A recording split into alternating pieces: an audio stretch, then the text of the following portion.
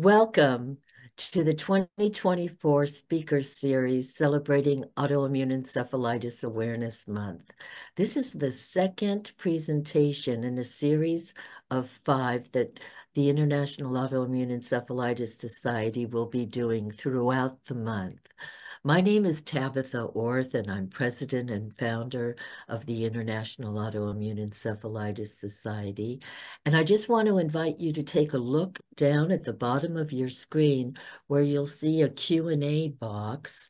You can put your questions in there, and at the end of the presentation, we'll see just how many questions we can get to as time allows. Today, we are just so pleased to be able to have Dr. Mellad Khoshnood, and I'm sorry, I stumbled over that name. It's all good. I'm sorry, Dr. Mellad Khoshnood with us today talking about pediatric autoimmune encephalitis. He's a clinical assistant professor of neurology and child neurologist at the University of Southern California with expertise in Down syndrome, neuro-immunology, autoimmune encephalitis, and multiple sclerosis. Dr. Khoshnood graduated from the University of Louisville School of Medicine in 2017 and his residency in child neurology at the Children's Hospital in Los Angeles with an interest in rare disease processes. Dr. Khoshnood has entered academic medicine to help train the future of pediatric neurology and help care for the most vulnerable of our population. He's authored an impressive amount of research to date, and we're really, really delighted to have him speak on pediatric autoimmune encephalitis with us today. Thank you for joining us.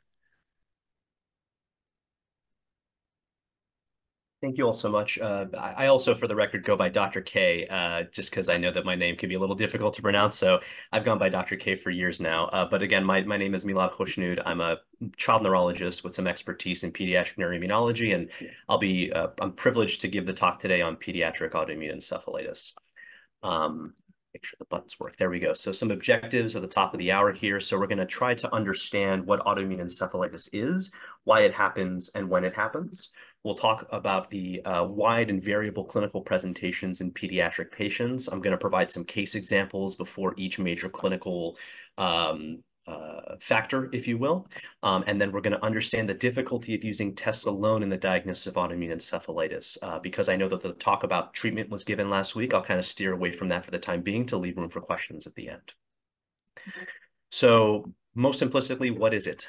So encephalitis is defined as inflammation or itis of the brain, or encephalon.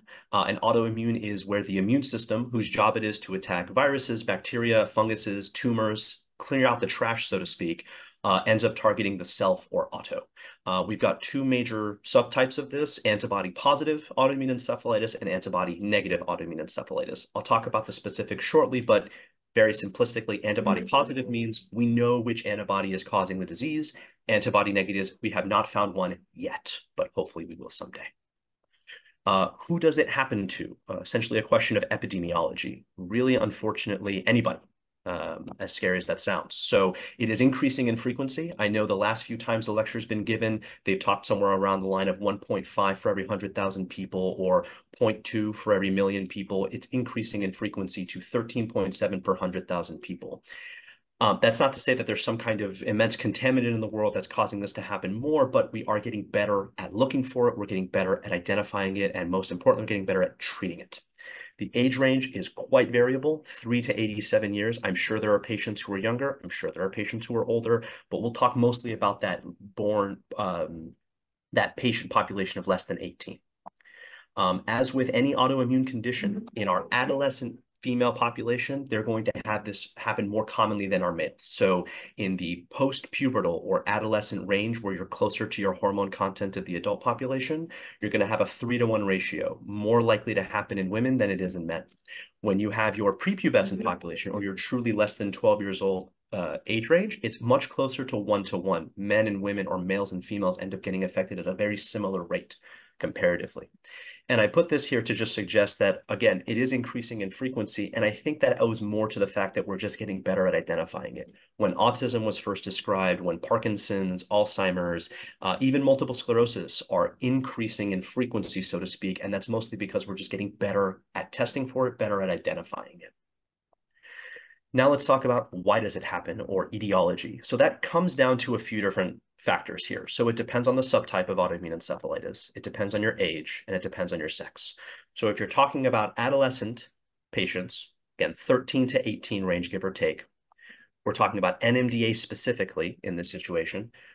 We break it down into thirds. A third of patients have an ovarian teratoma if they're female. A third of patients have had some kind of severe viral infection, such as HSV encephalitis, in the weeks to months preceding their NMDA diagnosis. And unfortunately, a third is we're not sure. Now, things don't actually get much clearer when you get into the prepubescent population. We're mostly just not sure. There is a lot of suspicion that it has to do with molecular mimicry, where you have some kind of viral infection, some kind of bacterial infection, or some kind of tumor, and your immune system overreacts and causes a problem. Now, what does it exactly mean? So pathophysiology, which is the how does it happen factor of things. We talked a lot about the immune system so far. And when we're talking about the immune system, again, we're talking about white blood cells. You've got a whole bunch of different types of white blood cells, but the main players here are your lymphocytes. They're sort of the captains who tell your body when to attack something, how much to attack it, when to stop attacking it. And that's really guided by your T cells.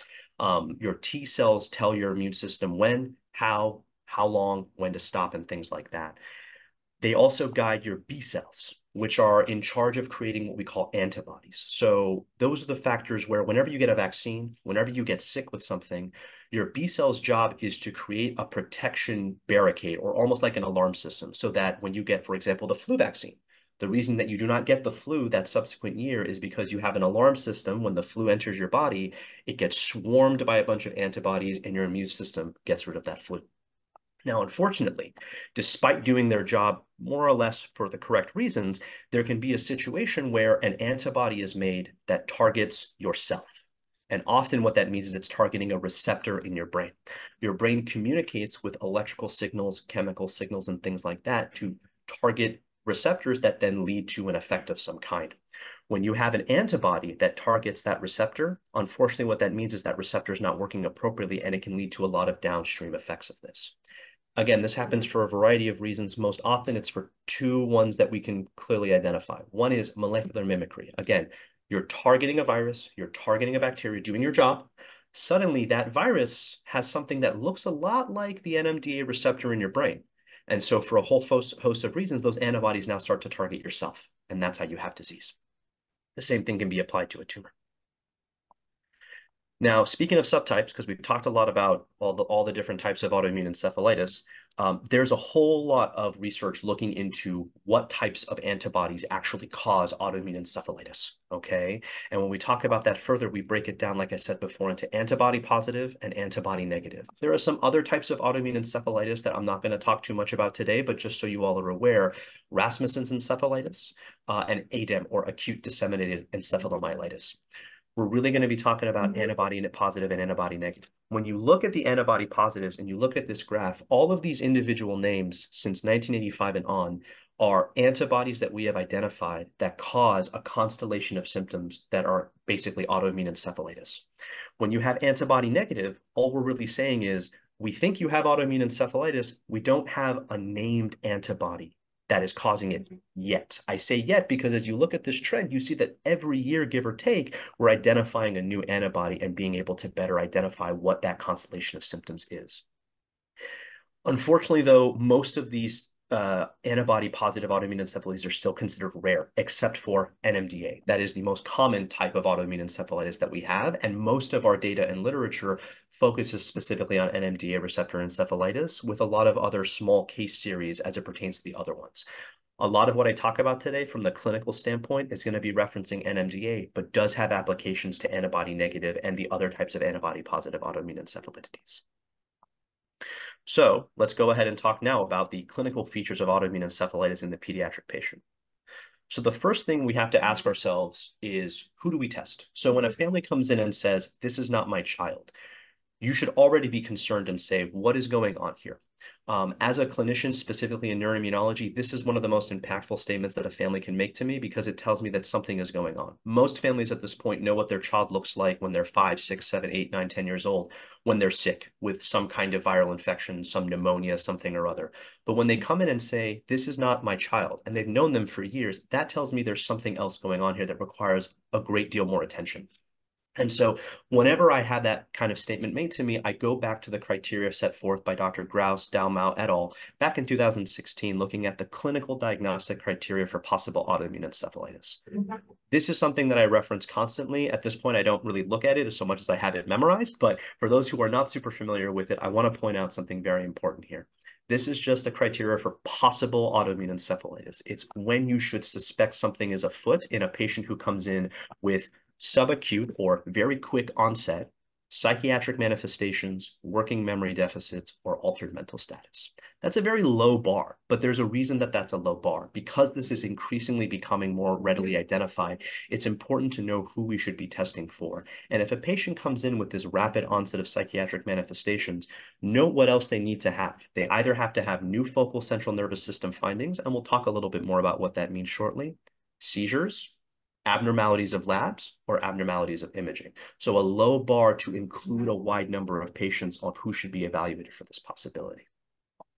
This last section here, exclusion of alternative causes, this is a bit of a difficult one because I think that's the brunt of what makes autoimmune encephalitis so difficult, is that there's a lot of different diseases, rare ones especially, that can look a lot like autoimmune encephalitis, but are not autoimmune encephalitis, and importantly have unique treatment implications. We'll talk more about these as we get to the latter half of the lecture as we talk about diagnostic tests, because that's really the main brunt of what that focuses on. And again, as I've discussed already, because NMDA is still the most common autoimmune encephalitis in the pediatric population, I always want to put up this diagnostic criteria as well. And I want to draw your attention to this box over here. You need to have 4 of the 6 following major groups of symptoms. You'll notice abnormal psychiatric behavior or cognitive dysfunction. That's part and parcel amongst almost every single patient with autoimmune encephalitis. But in NMDA, we've also got speech dysfunction, seizures, movement disorders, decreased level of consciousness, and autonomic dysfunction. Those are going to be the bulk of the talk for today and what exactly that looks like. These also fairly consistently also apply to other forms of antibody positive and antibody negative autoimmune encephalitis. So what does it actually look like? What's the time frame of what these clinical features look like? Again, I'm going to provide a broad overview before I kind of dive deep into each major milieu of constellation of symptoms. But you've got here a viral prodrome on the far left-hand side. This can be anything like headache, fatigue, just some uncomfortableness from some kind of viral infection or whatever have you. And then fairly quickly, within a couple of days to weeks, you've got psychiatric symptoms. Those become the bulk of your presentation until a few weeks go by when you finally start to develop some neurologic complications and you have suppression of your mental status. The goal in autoimmune encephalitis is to identify patients while we're in that purple phase, right? Because that's when we can make the biggest impact in terms of outcome treatments and things like that.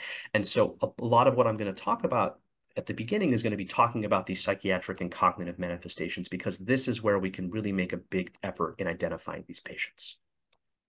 So I like to present things in the context of cases because I think it sets the stage for all of the major constellation of symptoms that I'm going to be talking about. And so I'm going to go ahead and start with this young lady who I took care of back when I was in fellowship. She's a 13-year-old young lady with a year of hospitalizations for psychiatric manifestations. She's had multiple suicide attempts with considerable behavioral changes. Her mom noted that about a year ago, she suddenly started to be defiant, refusing to do schoolwork, going out, partying with other kids. She'd always been a good student, though, straight A's, was an obedient child, and overall, the mom just thinks this is not her daughter. She can't seem to remember anything, has moments where her speech is garbled, seems fully unable to comprehend what's going on, and she's made multiple suicide attempts, as we've mentioned in the past. Mom notes that she's often capable of understanding, but she wonders if the patient maybe chooses not to.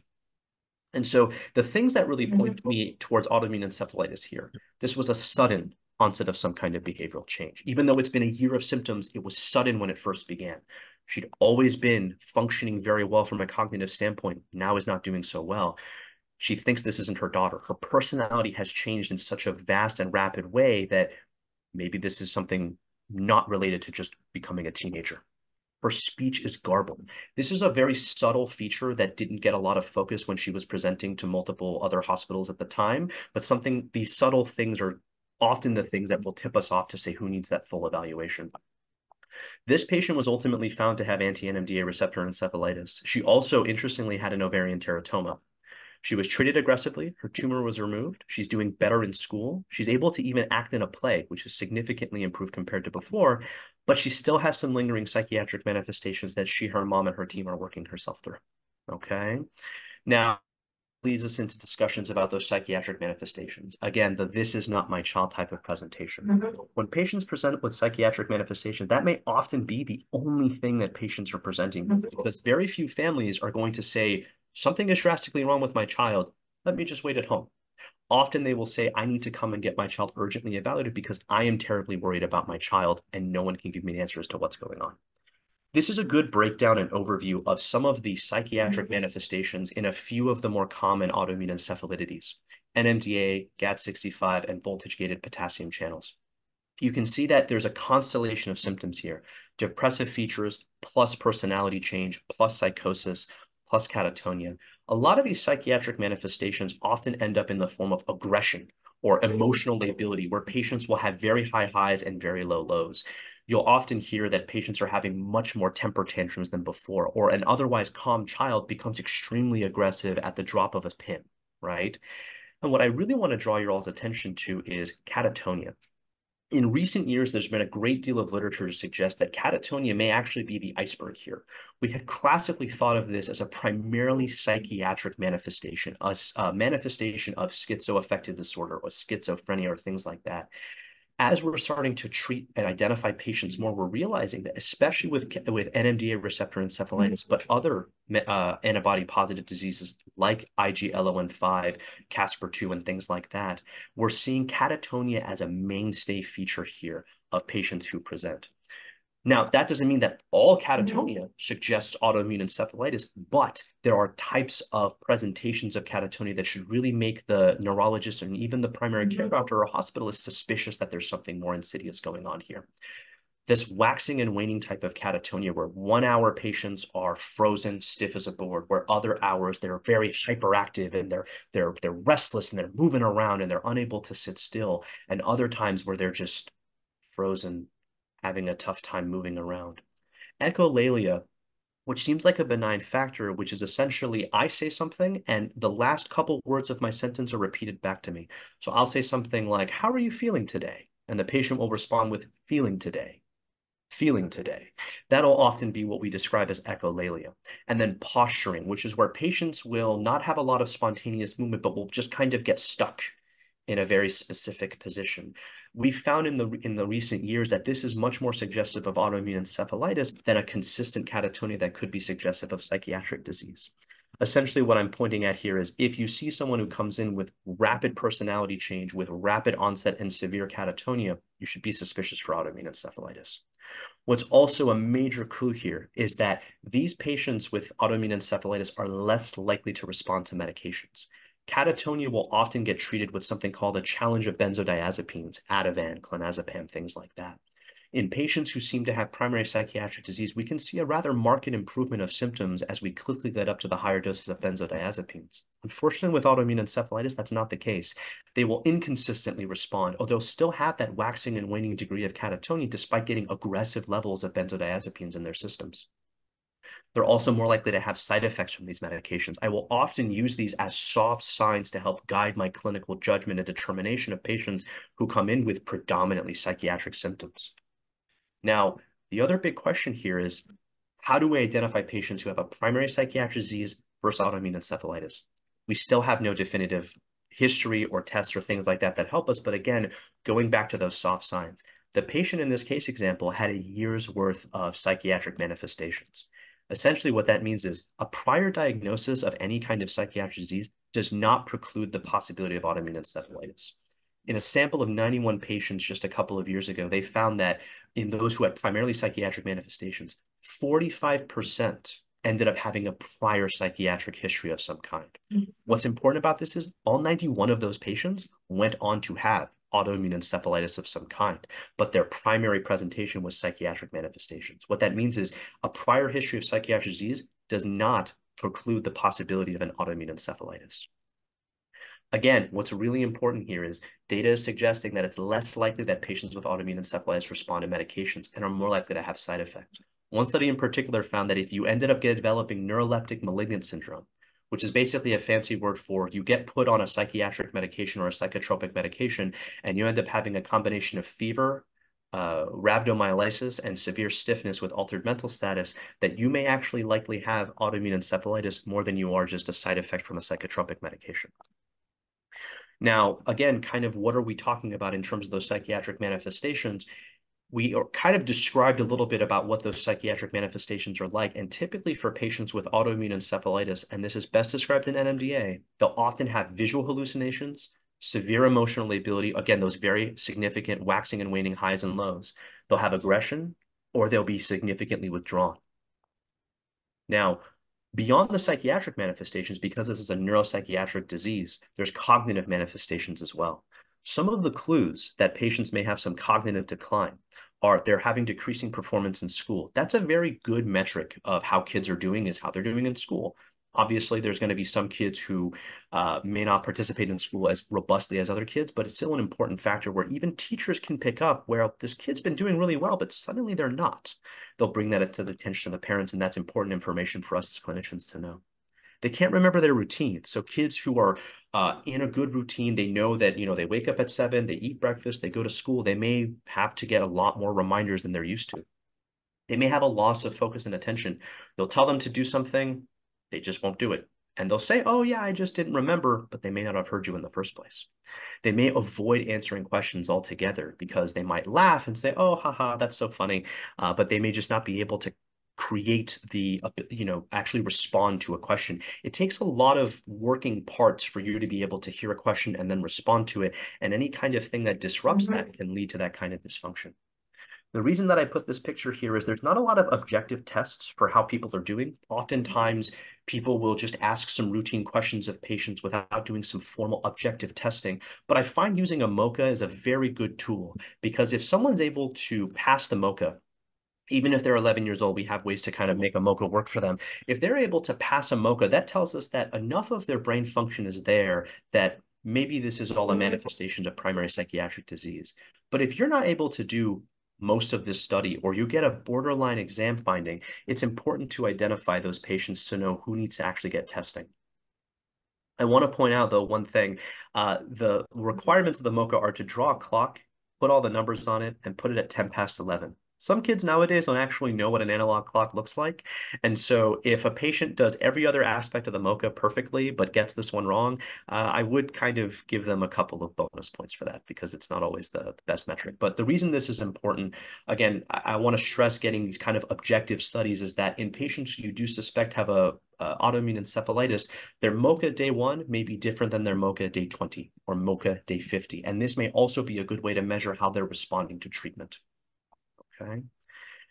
That's all for those types of factors. And now I want to kind of move on to seizures, sleep, and speech. And I think this case really does an excellent job of providing a good overview of all of those things. So we have a 14-year-old young man who was previously healthy, presenting with 2 weeks of finger and toe movements. His right fingers are flexing and extending, and his toes are fanning. And for those of you who can see me on the video, this was kind of all of his symptoms. He would just do this in a rhythmic kind of fashion. It would be in line with what his toes were doing. This happens almost constantly, multiple hours at a time. It's not painful, but it's quite annoying. The patient's been noting as well some trouble sleeping. He thinks this is maybe because of all the movements, and his parents know that even while he's sleeping, the movements can sometimes be there. He's also been having very odd dreams, very much out of the norm for him. He's stuttering as well on occasion, and family thinks maybe this happens sometimes when he's tired, and he laughs when you ask some questions. He'll often ask you to repeat those. The things that stood out to me in this case that made me say there might be something going on here: this 2 weeks of nearly constant finger and toe movements, all of the right side of his body. The trouble sleeping, the stuttering on occasion, laughing when you ask him questions. Those are all kind of signs that maybe there's something else going on here of concern. This patient, unfortunately, at the time was discharged because we really didn't know what to make of his presentation, and he otherwise seemed cognitively well. He actually returned about a week later. It turned out that those finger and toe movements progressed to having his right face involved as well. And he ended up having epilepsia partialis continua, which is a fancy word for one specific part of his brain is seizing, It's not enough to cause him to lose consciousness like you ordinarily would with a seizure, but it's just causing a constant seizure of one specific part of his brain. He was also found to have anti-NMDA receptor encephalitis. He was treated aggressively with a combination of steroids, plasma exchange, and rituximab. Interestingly, he made a full recovery. Oddly, though, he's a straight A student now, whereas before he was a B and C student. I don't have an explanation for that, but I always like to include that as a very fascinating tidbit. So what are seizures? That's an entire lecture in and of itself, and I won't spend too much time talking about that. I wish that this infographic adequately put together exactly what seizures look like in autoimmune encephalitis. Unfortunately, it does not. But it kind of depends on, again, on the subtype of autoimmune encephalitis you have. So for patients with NMDA receptor encephalitis, only about 60% will actually have seizures as a part of the constellation of their findings. Now, that sounds like a lot. It's the majority of patients, but that's 40% of patients that don't have seizures as part of their presentation. So we cannot always hang our hat and say, you have psychiatric manifestations and seizures. Well, you've got autoimmune encephalitis. Inversely, we cannot then say if you don't have seizures that you don't have autoimmune encephalitis, because a large percentage of patients do not ever actually have seizures as part of their presentation. Seizures, very simplistically, as was taught to me by my mentors, is a thing that happens more than once in a stereotyped fashion. Okay? What are some clues that a seizure has happened? If you have fixed gaze with your eyes stuck open or stuck in a very specific direction, you cannot draw their attention away from that. That could be suspicious for seizure if it happens exactly that same way over and over again. Behavioral arrest, which is classified as if I walk up to you and boop your nose and you don't respond, which most people would, you could be having behavioral arrest, and that could be a sign of a seizure. Stereotyped movements or cluster of movements in association with that behavioral arrest. So in this young man, he was quite atypical because it was just this stereotyped movement. But that in and of itself was suspicious enough for seizure because it was so stereotyped. And then abnormal posturing out of sleep. Seizures we know happen more commonly out of sleep. And so if you find, for example, that your child, son or daughter is waking up in the middle of the night with their eyes open and their hands flexed in an odd posture, and they're stuck that way for a few minutes and then drift off back to sleep, that could be quite suspicious and something to tell your physician about. Now, seizures in and of themselves are not just one-off events and then you just kind of walk about your day. Typically, what will happen after a seizure is you'll have something called a post-ictal phase, where your brain has had a seizure and your brain is now recovering from that seizure. That means that functions are not going to be normal for that period of time. Post-ictal phase can typically last 20 to 60 minutes in most patients, and it's considered the recovery phase. This is a very important clue because if you find that your child is doing an abnormal movement, but then immediately gets back to normal, it's much less likely that that's a seizure. But if your child does something where they kind of seem frozen in place and then seem very tired or very angry or very aggressive or vomit afterwards, that could be a sign that there's actually something going on. So these are all things that your physician will ask about, and the dutiful physician should be asking about to try to identify patients who have seizures, as these can be a very significant clue in patients who have autoimmune encephalitis. I'll briefly talk about long-term epilepsy. Most patients with NMDA receptor encephalitis actually go on to be seizure-free in the long term. About 10-ish% will have some kind of long-term epilepsy. Patients with MOG will have about 20-ish% chance of having a long-term epilepsy, even if they are treated aggressively and appropriately. And unfortunately, our antibody-negative patients, those who do not have a named antibody and get a smorgasbord of treatments, may end up having a much more higher likelihood of having long-term epilepsy as a result of their autoimmune encephalitis. The main thing that I want to point out here, though, is that the seizures for patients with autoimmune encephalitis will not respond fully to medications. Medications will temporarily alleviate some of the burden of their seizures, but the true treatment for their epilepsy is to actually treat the underlying immune abnormal process with immune modulatory therapies. Speech and language. This is a bit of a tough one because sometimes patients who present with psychosis won't have a very normal speech pattern even in primary psychiatric diseases, but there are some clues here that would make us think autoimmune encephalitis. Speech is a very complicated process that requires multiple parts of the brain to work in tandem to be able to do something like give a lecture. And actually read the stuff on the board to be able to provide that lecture. In the setting of autoimmune encephalitis, because so many different parts of the brain can be affected by an abnormal antibody, those signals are going to be interrupted. And you can have subtle clues that your speech is dysfunctional. Some patients can have complete loss of speech. They are unable to produce any kind of meaningful words. They may also still be able to talk, but they will not actually understand the words being spoken to them. And still, some patients may have things like echolalia.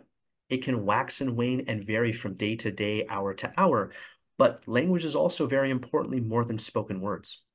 In some patients who have autoimmune encephalitis, while they may not be able to speak or understand spoken word, they can still read, and that's a very important factor here. Upwards of 60% of patients with any kind of autoimmune encephalitis will have some kind of speech disturbance. This is more notably seen in patients with NMDA, but something to keep in mind in the patient who presents with personality changes with consistent speech problems. Sleep disturbances. This is not a part of any of the formal diagnostic criteria yet, but sleep disturbances are very increasingly common in autoimmune encephalitis. Now, again, because NMDA is the most common form and we have the most data on this, I do want to show this wonderful infographic that shows you just the intriguing way that sleep patterns change with NMDA receptor encephalitis. There's a prodrome here before the disease even starts where patients will have trouble getting a consistent amount of sleep. They will often have insomnia or new onset of insomnia or a worsening of their insomnia with notably vivid dreams, as was the case in the presentation that I provided to you all. As patients begin to develop their psychiatric manifestations, their sleep, what amount it was, decreases even more. It's quite interesting to note that because sleep is a multifaceted process in the brain, even little things, even early signs of some kind of trouble with the signaling can interrupt that pattern. And it can be one of the earliest clues that something else is going on here. Now, obviously, some psychiatric diseases present with some degree of insomnia, but these patients robustly respond to medications to help break that cycle and help them sleep. In patients with autoimmune encephalitis, medical intervention provides almost no meaningful impact on their sleep cycles. What will also often happen, not just in NMDA, but in many other autoimmune encephalitides, and this is increasingly well known, is you can have abnormalities in your sleep itself in terms of movement disorders. So you can have REM and non-REM behavior disorders. So classically, you can think of that as sleepwalking, sleep talking, acting out your dreams, having what we call confusional arousals, where you'll wake up in a rage and start fighting whoever's nearby, trying to escape some kind of stimulus that's not actually there. This pattern, though, is so interesting because in NMDA receptor encephalitis patients, once we begin to treat them, once we begin to put them on immunomodulatory therapies, what you actually find is you enter this hypersomnia and excessive sleepy stage, almost like the body's trying to compensate for the lack of sleep for so long. And then over a long period of time, I'm talking weeks to months, they get into a sleep normalization phase. I always, at this point, anytime someone comes in with psychiatric manifestations, we'll do a deep dive into the patient's sleep history. For younger kids, that's a lot easier because most parents, such as myself, are still watching their children as they sleep. For adolescents, that may not be as common, but if they're running around the house or doing a lot of sleepwalking or acting out their dreams, that may be something noticeable to most parents and something that you really want to be asking about. Now we'll go ahead and move on to the next cluster of symptoms. That's movement disorders. And I think this case does a really good job of kind of outlining those. 8-year-old previously healthy young boy comes in with decreased sleep and agitation, already kind of pointing out those things that we talked about. He's talking less than usual, constantly seems afraid of something, cannot describe what he's afraid of, but he's constantly looking around the room. He started in school as being bullied a lot, so they think maybe that has something to do with it, but he's much more easily frustrated by things and will have a lot of temper tantrums, which he never really had before. He started wetting the bed at night, occasionally also doing so during the day. He's got a lot of instances where he'll just stare blankly for a few minutes. He'll often laugh at the end of those episodes, and they're worried that he's seeing things. He's refusing to walk because as he walks, his legs kind of just dance around under him, and he makes a lot of weird faces while constantly writhing around and moving his arms and legs while he's in bed. Obviously, as we talked about already, the decreased sleep and agitation is a big factor here, already a clue that something is wrong. We've got more temper tantrums, a change in his personality. He's refusing to walk and wanting to be carried because of all these abnormal movements in the rest of his body. And he's constantly moving even when he's lying down. Those are all factors that should make us say there's something going on here. So he was ultimately diagnosed, and you're noticing a theme here. I promise we'll break it soon. Anti-NMDA receptor encephalitis. He was treated aggressively with a combination of steroids, IVIG, plasma exchange, rituximab, tocilizumab, cyclophosphamide. Unfortunately, he still has residual disease. We're making some slow progress and steady progress. He's able to smile and enjoy his surroundings a lot more than before, but even 8 months out, he still has some degree of residual disease that we're working on. Movement disorders. These are oddly difficult to identify, and I think the reason for that is seizures tend to be I say obvious, but they can also be subtle. But movement disorders, sometimes patients are just constantly moving. You already noticed today, if you're watching my face for whatever reason, that I make a lot of hand movements when I speak. Those can sometimes just be normal voluntary movements, but we have to have a high index of suspicion when patients have these personality changes, because when we're looking at the brain, these two structures are really the guides or control centers for movement. And there's a lot of those types of receptors that can be targeted by antibodies in those regions. This highlighted part on your bottom left-hand side of the screen is the frontal lobe. It controls all your voluntary movements, your ability to speak, your ability to focus and plan movements. These deeper structures that you see in the middle of the brain that are highlighted are your kind of control centers that make for smooth movement, so that when you move your finger from point A to point B, you're not constantly making shaking movements or darting about or things like that. Again, this is most common with NMDA, but it is also increasingly being understood as being present in other antibody positive and antibody negative ones. We'll kind of break down the types of movement disorders that we see here, but it varies from person to person. So you'll see a lot of stereotypical movements, and what that means is just a repetitive movement. So something as simple as rolling your wrist can be something that, if seen with increasing frequency, could be suggestive of a movement disorder. Orofacial dyskinesias, which are often just kind of rough movements, grimacing of the faces and things like that, that will often, as you notice with me, impact your speech patterns and things like that. It's not a speech disorder, it's a movement disorder. They'll often also have dystonia, where they'll just get stuck in a very specific position. That can happen randomly, or it can happen because they're moving.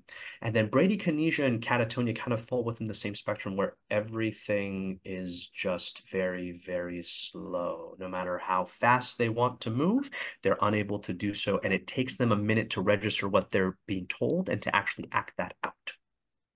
Movement disorders are a very prevalent thing that we see in NMDA and other autoimmune encephalitis, happening in upwards of 75% or so of patients.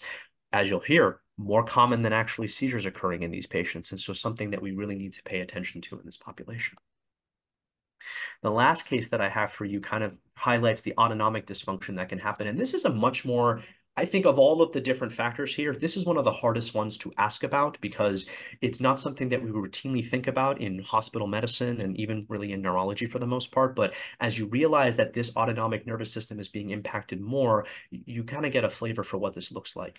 Autonomic nervous system, for those who know, is Latin for automatic. So this is the stuff that we don't think about. So when we get scared, our sympathetic nervous system, which is our fight, flight, or freeze system, tells us to either get pumping and get running, hide, or try to actually fight, right? Or run away. This causes things like your heart rate to go up, your blood pressure to go up, for you to sweat. It also tells your body, conversely, when to rest, to digest, to poop, to pee, do all these types of things. And this can be thrown off in autoimmune encephalitis. So we've got a 5-year-old previously healthy young girl who had changes in her mental status over the span of about 4 to 6 weeks. She was notably hypertensive, which means that her blood pressure was very elevated. And this considerably increased to where she was in the 160 over 100 range of blood pressure. Now, for a lot of adult patients, that may not raise a lot of eyebrows. For pediatric patients, that's a very, very high degree of blood pressure to be sustained for a long period of time. Once she got admitted to the hospital, she quickly became comatose, where we could not, no matter our best efforts, wake her up. And she had these odd skin findings. Mom had noticed that in the preceding weeks to months, there was a necklace that she had from when they immigrated to the United States that the patient loved to chew on. For a long time, we thought there was some kind of heavy toxic metal exposure that was going on. She was noted on her exam to have a lot of hyperreflexia, where you would tap one of her muscles and she would just constantly move that muscle in response to it. And her pupils were asymmetric, and they would just kind of flutter whenever you would put light to it. All of those things point to autonomic dysfunction. This patient, again, noting the hypertension, noting the fact that she very quickly became comatose after a few weeks with no cause, she ultimately got identified as having Caspar-2 encephalitis. This is a rare form of autoimmune encephalitis, but a very important one, is also increasing in frequency of identification. This is a constellation of autonomic dysfunction, where your blood pressure just skyrockets and stays high, and you become comatose. She was treated aggressively with steroids, IVIG, and rituximab. She made a full recovery, as though you would not know that she was admitted in the hospital in the first place. So, autonomic dysfunction. This is very difficult to identify day one, because the way that we actually identify a lot of these factors is we have to trend this over days, sometimes even weeks. And a notable study in about close to 100 patients found that sinus tachycardia, which is fancy just for elevated heart rate, and constipation, of all things, were the most common autonomic dysfunctions. Now, I don't know about you all, but a lot of kids end up having some degree of constipation, and even adults have constipation at some point in their life. But taken in the context of everything else going on, these are very important things to ask about. The other types of autonomic dysfunction that you can see is something called central hypopnea, where patients are breathing well and fine during the daytime, but they'll have a lot of oxygen desaturations at night, almost like they have sleep apnea, where they'll just stop breathing in the middle of the night while they're sleeping, and the alarms will go off in the hospital. It's a clue that there's something else going on with your autonomic regulation system. Now, this is a patient that I took care of, I want to say 3 years ago now. And I highlight this one because they had the most marked and impressive autonomic dysfunction that I was able to appreciate. You'll see that they have a wide range of their heart rate. They'll be as low as 60 or 40 and as high as, oftentimes even 200, right? And I put this red line here just to kind of show what we look at as clinicians, or what we should be looking at as clinicians when we're talking about trending heart rates and blood pressures. You're looking for what that slope looks like. And this patient was intriguing because, as you can see, all of these arrows are time points where we provided some kind of immune therapy. We did steroids, IVIG, plasma exchange, rituximab, and you'll notice this fourth arrow being rituximab, that's when that heart rate trend started to go back down. Didn't go back fast enough, the patient didn't respond, so we did tocilizumab. Their heart rate trend continued to go down. And then lastly, we did cyclophosphamide, and that's when you see that it really went back to that normal range and that tighter variability of their heart rate. So I point this out because this may not be something that's evident day one, but as you're evaluating your patient, it's something that you need to constantly be thinking about, because this could make or break a diagnosis in some instances. Now, I've talked a lot about the clinical symptoms, but what I want to point out is that not one constellation of symptoms is enough to say that somebody does or does not have autoimmune encephalitis. These clinical findings are a tool to say, hey, we need to do more testing for our patient who's coming in with new personality changes, cognitive dysfunction, and some vague neurologic signs or symptoms that don't adequately localize to one part of the brain. So what we are then going to start doing is lab testing. CSF, MRI are going to be your most important things, but as we talked about with that reasonable exclusion of alternative causes, we've got to do a lot of blood testing as well. So the testing that we will do for any patient who we suspect has autoimmune encephalitis is imaging, cerebrospinal fluid assessments, EEG, and a whole lot of blood work. So MRI, always done with and without contrast. What we're looking for here is So at rest, all of us have this thing called the blood-brain barrier. Its job is to help protect our brains from outside influences. It's a very tight degree, almost like a castle or a wall around your brain and your central nervous system. It decides what comes in, it decides what comes out. It helps keep unwanted chemicals outside of your brain and allows other things to come in that it chooses. Whenever there's significant inflammation, it can break down that wall and allow things to get in, including white blood cells that should not be in your brain. Interestingly enough, MRI abnormalities are less likely to be seen in patients with NMDA and more likely to be seen in other types of antibody positive, but most importantly, antibody negative autoimmune encephalitis and ADEM. So this is an example of a patient who ended up getting diagnosed with limbic encephalitis secondary to IGL-1. As you can see here, I'll just point it out because it's fairly subtle. Their temporal lobe, or their hippocampus, was impacted by some kind of inflammatory process, and there was a signal change there. This patient ended up having ADEM. You can see this one's a little bit more obvious. The medical students in the back of the room can identify this one. And so this one is one that is very important to keep in mind, and why it kind of suggests why imaging is so important. All these patients kind of had a similar clinical presentation, but the imaging kind of helps guide things. This patient ended up having, I believe it was, was it one of, I think this was also IGLON1. Can't fully remember right now, but I'll find out in just a minute. They had some inflammatory changes on the deeper structures of their brain. And this one here is a patient who ended up having Bickerstaff encephalitis. All of this is to point out that imaging is not always going to be the thing that gives you a diagnosis, but it's just part of the diagnostic process to figure out what is going on. In a patient with this constellation of symptoms of personality change, maybe seizures, movement disorders, etc., who has a normal MRI, you're looking more at NMDA versus primary psychiatric disease. In a patient who has an abnormal finding, it may help guide you towards those typical patterns of things like IGL-1 or Casper or MOG or things like that. What's really important, though, is early on, when you're in that still purple phase where you're primarily psychiatric, you may not have any MRI abnormalities. You have to have a high index of suspicion to consider if you need to repeat that imaging 1, 2, 3, or even 4 months down the road. The other type of imaging that we routinely use in autoimmune encephalitis is body imaging, CT scans, PET scans, combined CT PET scans. What we're doing here is looking for tumors. So like we've talked about with NMDA in our adolescent females and adult females, because a third will have some kind of ovarian teratoma or other tumor, you really want to look for that by using body imaging. In a patient where the answer may not be super clear, finding a tumor may help you cinch that diagnosis. And most importantly, if they have a tumor, you've got to remove that tumor. None of our treatments consistently work if there is a tumor because your immune system says, hey, this neuromodulatory therapy has helped calm us down, but hey, there's still a target. That tumor's still there. So once the effect of the medications wear off, the immune system attacks the tumor and again, by extension, starts attacking the brain again.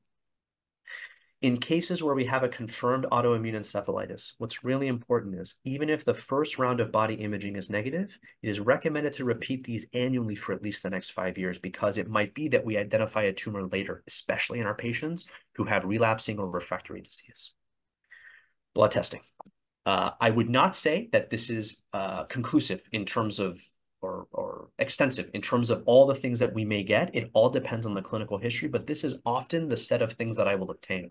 MOG antibody, an autoimmune encephalitis panel, thyroid studies, ANA, which is a marker of systemic inflammatory diseases, antiphospholipids, your immunoglobulin levels. These next things, TB testing, hepatitis B, varicella, EMV, these are infectious studies. A lot of the treatments that we use, in fact, the mainstay of treatment for patients who have autoimmune encephalitis is impacting the immune system. As such, if I'm going to suppress your immune system, I need to know what are you at risk of having complications of because of my treatment. And so those types of testings, while it's not going to tell us if you have autoimmune encephalitis, it's going to help us in terms of protecting you when you're getting your treatments.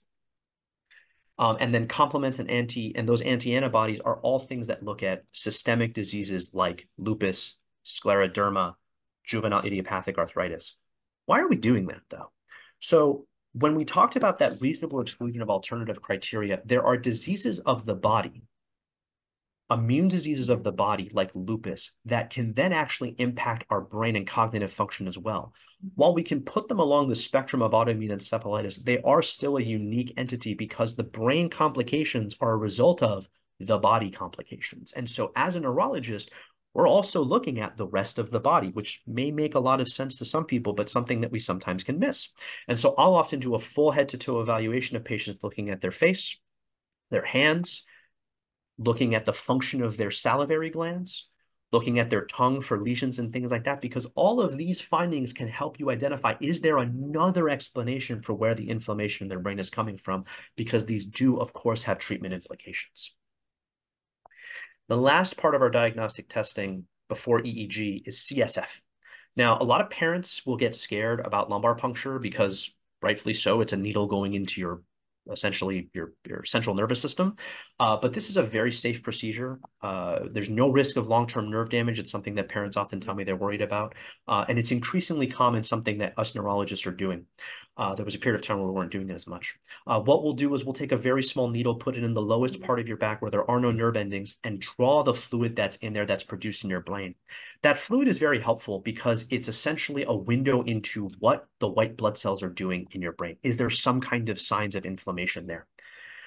What's very interesting is initial CSF very early in the course may not be positive in patients who ultimately get diagnosed with autoimmune encephalitis, but about 2/3 are going to have some kind of abnormality. What types of abnormalities? So there's a few things we look at. We look at your white blood cells. We look at your protein counts. We look to see if there's any evidence of infection. We can also do oligoclonal band testing, neopterin, and of course the autoimmune encephalitis panel are gold standard. When should we be worried about the white blood cell count? Anything more than 4, but generally less than 60. Those are mild elevations in white count. When we look at autoimmune encephalitis, what's so interesting is despite how drastic patients can look, there may only be a small elevation in your white blood count. Whereas when you have patients who have an infection, they're in the hundreds, 200s, 500s range in terms of the amount of white blood cells in the cerebral spinal fluid. But I want to point this out because I've had instances where clinicians will look at an abnormality and say, let's say it's 6. That, alarm bells for me, while other people who may not be thinking of autoimmune encephalitis as much may say that must not be that abnormal. Maybe it was a lab error. I would take any value over 4 very seriously, especially if it fits within the clinical context. Protein counts, anything greater than 40. While this is not going to be the most definitive study, this is something that we can see when there's a significant and sustained degree of inflammation, some part of that aspect of the testing that's very important. Again, infection testing is so important because some infections can look and have that chronic course like autoimmune encephalitis, obviously something we have to test for before we suppress the immune system.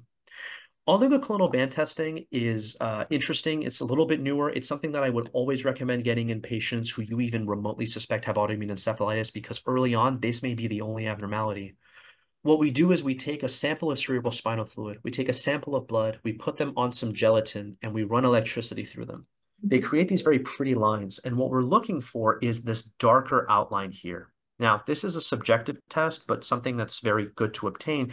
What that tells us is that there are antibodies that should not be in the brain that are in the brain, and maybe the only sign that someone has autoimmune encephalitis. Neopterin is a bit of a newer test. I put this here because there's some preliminary data and just some anecdotal evidence that says that this is increasingly being identified in patients who have autoimmune encephalitis, and specifically NMDA receptor encephalitis. So in patients who you may not be certain, you want to get as many tests to help collaborate and corroborate what you're identifying here. And this is going to be another helpful tool in our belt. Autoimmune encephalitis panel. This one's interesting. Commercial assays are becoming much more common. So there's a lot of labs in the community that have identified this as an important area of testing. But unfortunately, there's not a lot of definitive data that says they're as good as our more scientific labs. So the commercial test may not be as good as the scientific ones.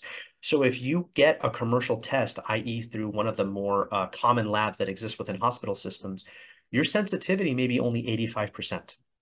What does that mean? That means if I have 100 patients who I think have autoimmune encephalitis and I test all of their CSF, 85 of them will be identified correctly, but 15 of them may not be identified correctly. And there may be a chance that you have a false negative where everything else is fitting for autoimmune encephalitis, but you don't identify that definitive antibody in that initial testing.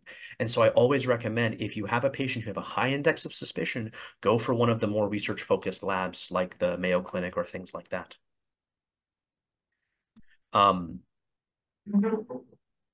EEG, I realize I don't have a slide for that just now. I probably intended to put in the seizure slide. I'm not going to show a lot of EEGs because I think those are a little bit difficult, but really what we're looking for in EEG, we're looking at how your brain is talking to itself. Your brain talks with electricity, and some smart person 100 years ago figured out that if I put electrodes on your head, I can measure that electrical outcome and look at what that talking and communicating of the brain looks like. In autoimmune encephalitis, most often what we'll see is slowing. Not frank seizures, no things like that, but just slowing. Everything is just moving slower than usual for the person's brain. Sometimes we'll be able to identify seizures, but more often than not, what we're looking for is, what is your brain talking like? And if it's moving more slowly on that EEG, that may be a sign of what's going on. Now, again, like I said, I'm not going to talk too much about treatment, but I am going to talk about outcomes. And the reason that this is important is, despite this being around for so long, we still don't have a lot of great measures for what outcome looks like, because the main thing that we often use in literature is something called the modified Rankin scale. As you can see, it's a pretty straightforward scale. 0 is no symptoms, and all the way over to 6, which is death. 5 is severe disability, 4 is moderate, and so on and so forth. The reason this is kind of difficult to interpret is that it doesn't give a lot of space for lingering psychiatric manifestations. It doesn't give a lot of space for subtle sleep disturbances and things like that. And so we're going to work on finding better ways to assess long-term outcomes, but I think anything that we can do to characterize what those long-term disabilities are for our patients is going to be helpful, because what we see is, in patients who got treated earlier and who also, importantly, if a tumor was present, had that removed, their outcomes are much better. So patients who are treated less than 3 months after symptom onset, who obviously have all of the appropriate treatments put into place, have a much better outcome 1 to 2 years out compared to patients who have a considerable delay of treatment. Those patients where we delay that diagnosis, or we just can't diagnose it for months and months, if not years, they do have a higher likelihood of having some kind of long-term sequelae, some kind of psychiatric manifestations, possibly epilepsy, possibly movement disorder, etc. This just shows the importance of that tumor screening. As you can see, the blue is recovered or mild deficits with early tumor removal, and red is severe deficits or death. In patients where no tumor is identified, those outcomes can be variable, but it also depends on when you identify it. When you even delay that tumor removal, the outcomes are not as good. And so what I put all of this out there, the takeaways really for all of this is always think about autoimmune encephalitis in a patient who comes in with new onset personality changes or significant cognitive dysfunction.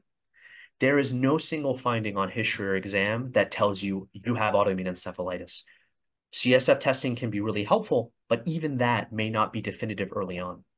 It's never too early or too late to make a diagnosis. Obviously, we want to go to identifying it early, as early as possible so we can start treatment, but better late than never is how you should always approach it, because as long as you identify it, you can do something about it. Prior history of psychiatric disease does not rule out the possibility of autoimmune encephalitis. I want that to be very clear for everyone involved, that even if a patient has a long history of psychiatric disease, you cannot say that they don't have autoimmune encephalitis because of that.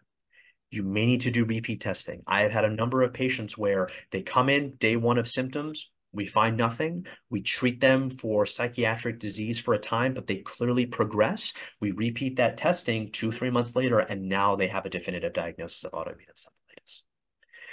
And I hope this is the main takeaway for clinicians. If psychiatric symptoms with any other neurologic abnormality present, sleep disturbances, seizure, movement disorder, constipation, it's worth it to do the whole workup. And the reason is that for a lot of diseases, primarily psychiatric diseases, there is no cure. There's treatments. We can do something to ameliorate their symptoms. But for autoimmune encephalitis, making a diagnosis at 1 month versus 6 months has a huge impact on patient lives. And most importantly, we can do something about this disease constellation. And so if you have to have a high index of suspicion to identify these patients as early as possible. I've been talking a lot about individual symptoms, and that's why I wanted to put this here to not miss the forest for the trees. Each individual symptom, again, does not in and of itself have a whole lot of significance. But when you take all of those symptoms and put them into one constellation of findings, you have a higher likelihood of identifying these patients. And it's the same thing with lab tests. Not all of our lab tests are perfect. It's often little bits and pieces of everything being put together that help us diagnose these patients when they don't have the obvious NMDA receptor encephalitis presentation. And again, I just want to draw your attention to, again, this diagnostic criteria. Subacute personality changes, really rapid, less than 3 months with any new seizures, new focal findings on exam, abnormalities of CSF, abnormalities of MRI. It is quintessential that we do this workup whenever possible in patients. So I'll just add now time for questions. I'm a huge Tolkien fan for anyone who was also a Tolkien fan. I love this quote because I've kind of had a new relationship to science. I used to love science for science's sake, and now I feel science's main purpose in this world is to help patients. So it doesn't matter how fancy your scientific analysis is, if it's not going to be able to help patients, it may not have as much value in the grand scheme of things. And so for that, I'll go ahead and let there be time for questions. That was wonderful. Why don't you put your screen down, your slides down, so we can see you. There you go. Thank you so much. I just wanted to point out, Dr. Khoshnood, that 2 people in the chat have been very thankful, praising your presentation at how much they've appreciated it and the clarity that they've received from your talk today. The first question is, have you heard a few, this person has heard a few times now that AE burns out, they're putting that in quotes, after 2 years in pediatrics. So there's no need to treat after 2 years after onset, just symptom support. What are your thoughts on that? So I would say that's an interesting thought. The problem here is that two things. I think the question is, why were they being missed for a couple of years? I think that's a really important aspect there. I think those types of cases, while that might have been the case 10, 15, maybe even 5 years ago, I think that's decreasingly becoming the case that patients have that degree of symptoms for 2 years and are not identified. I think the second thing is this. Whenever we do workups, and I think even if you're considering the fact that maybe their symptoms are milder now, If there's evidence of inflammation in the central nervous system, if there's evidence of an antibody that we're identifying in the CSF, whether you have mild symptoms, whether you have severe symptoms, I think it's worth doing treatments. And whether you may not go to something like cyclophosphamide first out, you still, I think it is warranted to try some degree of symptoms, because if you have signs of inflammation, that may suggest there's ongoing damage. And the other important thing that probably didn't get talked about too much in this lecture, and I apologize because it's a little bit more sciencey, a lot of the receptor structure and milieu gets altered by antibodies attacking it.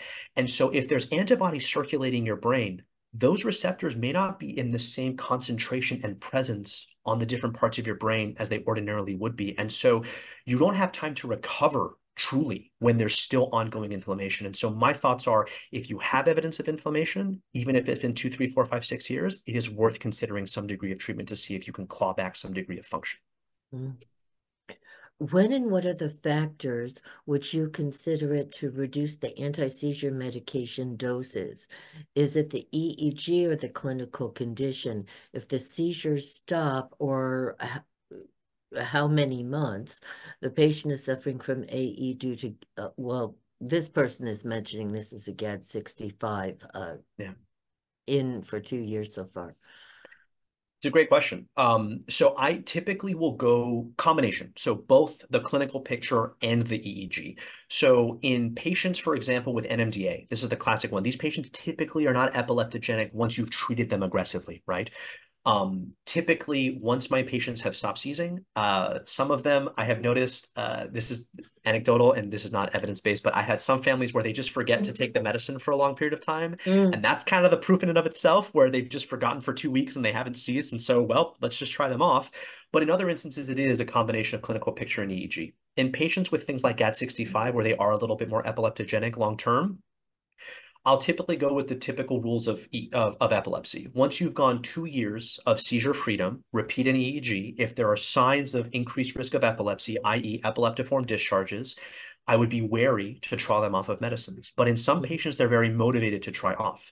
And I think if you've adequately treated the underlying autoimmune encephalitis, you can try patients off after 6 months to 12 months, where you take them off of the medicine slowly, see how they do. And if they don't seize again, fantastic. But if they do, they basically obviously reach out to you and say, hey, unfortunately, doctor, I've had a seizure, and you repeat the cycle. Do you begin rituximab usually at the first phase of treatment? Thank you for asking that, Tabitha. I actually realized there was a part of my slide that I didn't mention. So increasingly, we're identifying that as we use rituximab early on in autoimmune encephalitis, specifically NMDA, there's a lower risk of relapse. Relapse of autoimmune encephalitis has a huge impact as it pertains to long-term outcomes. And so what we found, interestingly, is that in patients who received a combination of plasma exchange, but most importantly, rituximab early, less than 3 months, around the time of their initial diagnosis, they have a lower likelihood of having relapse and ongoing disease. And so part of my treatment algorithm in a patient who I've confirmed as NMDA is early on, whether or not they completely respond to steroids, IVIG, plasma exchange, I will give them rituximab, because I suspect that it goes from a relapse rate of something like 30 to 40% down to less than 10%.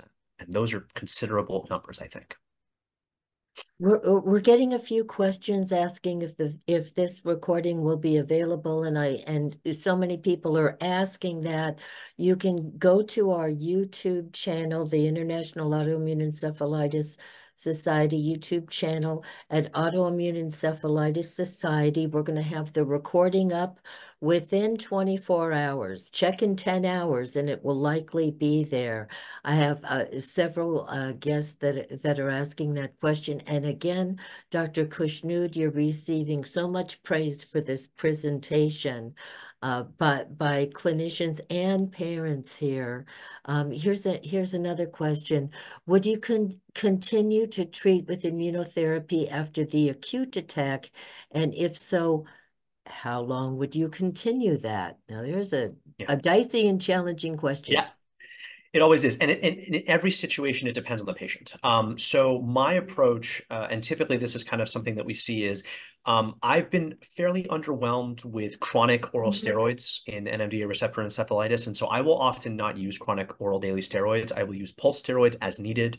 I will use IVIG as needed. I will use plasma exchange only when needed. But often for patients who receive rituximab, I do basically that one round of rituximab, and I will wait until their B cells come back, Mm-hmm. assuming they recovered.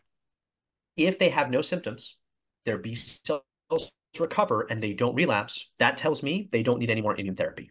Okay.